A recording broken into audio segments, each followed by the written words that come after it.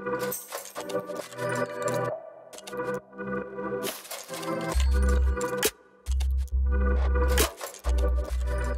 Metro Tunnel Creative Program put a call out for artwork that could respond to the theme of movement. I think it's really good for the artists to have an opportunity to put their work up on walls and have their stuff together, so artists can look and cross-pollinate and meet, make connections through their work.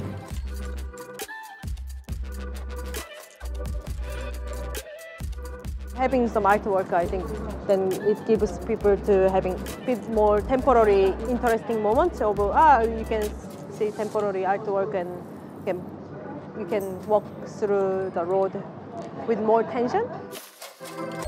I love being on a construction site. I think the most interesting spaces for art are spaces that are in the process of being transformed, and I think that speaks very much to the nature of living in an urban environment. Just a lot of artists putting their stuff out there, and it's a great opportunity and it's great for the city.